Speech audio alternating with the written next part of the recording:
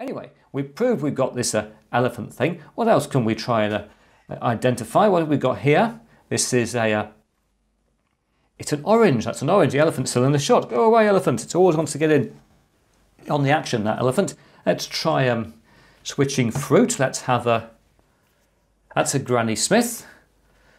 Very high confidence on Granny Smith. Look at that, 99 point something. I think it was 100 then for a second. 100% now if it is a Granny Smith as we come close to the camera. So it's good at recognising not just apples, particular types of apples. And presumably is it good at, say, yes, it's fairly good at the banana. Pretty certain that's a banana. It's amazing really, it's picking this thing out amid the background of my hand and everything else, isn't it? So.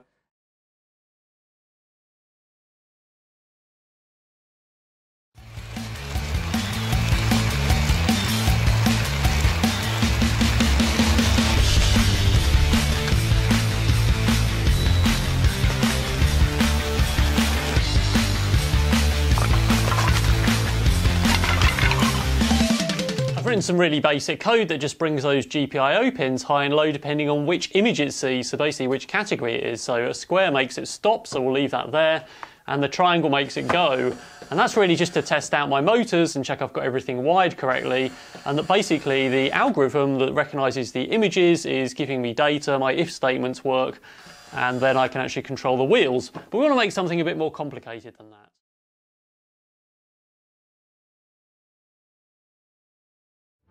What I love about it is that it is kids, it is Silicon Valley engineers, it is retirees, it's people who aren't engineers at all. So this event is an opportunity for our community to show their stuff. And these are small size autonomous cars using various different techniques. And the history of car innovation has always been through racing. The only exception is we multiply the speed by 1.2 just because that sounds cool. And at the beginning, we hit the gas really hard. For these courses where you're trying to collect data, typically what we do with these guys is pretty much driving around the course, collecting images and throttle and steering information. It's doing that 20 times per second as the car is traveling down the track. So with the extra power that the Jetson provides, you can actually bump that up to about 60 frames per second capturing that data. And that information is very crucial when you're making these tight turns on this track.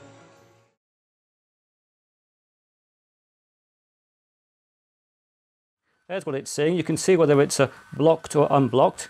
Let's put that on the screen. So you can see when it thinks it's blocked, it will turn. When it isn't blocked, like now, it won't turn. Put my foot in, oh, it'll turn. There we are. And I'm impressed with this. Now, clearly, this could be trained to actually be more accurate in this particular area, but it does actually work. It actually is moving around, detecting what it can see. So, here I am back again. And as you can see, it's working. The robot has learned how to move around across the whole surface of this table without falling off.